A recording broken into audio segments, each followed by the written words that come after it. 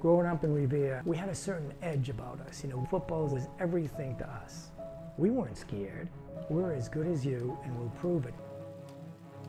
We were the Beach Boys when you played against another town. They considered us punks. In Revere, our kids stayed together like brothers. They wanted to play together and they wanted to fight together. And at the time, the old GBL was called the Black and Blue League. They learned how to play football, blood and guts. Fullback, tailback, guards pulling, tight ends pulling, and everybody's hitting.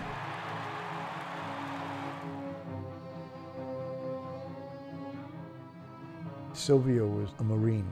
He treated us like Marines. He lived that life at home and on the football field.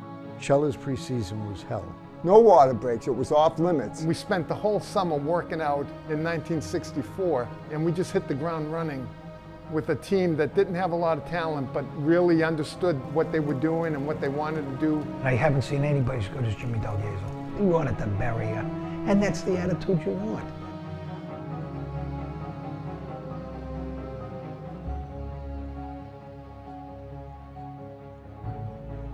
It was very enjoyable being in Revere. The city was big time, they loved the football, and it all came up maybe a week before Thanksgiving Day. I mean, all of a sudden it was a problem.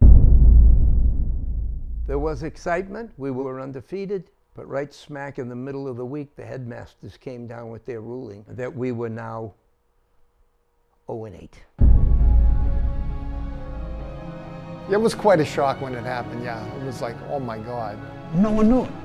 My father wanted to yell and scream and tell people this wasn't a cover-up, we did nothing wrong. We got our Chagottias, as we used to call them, kicked in, and we're expected to come back and play. We were mad, we were unhappy. We needed to show that we were still able to win a big game.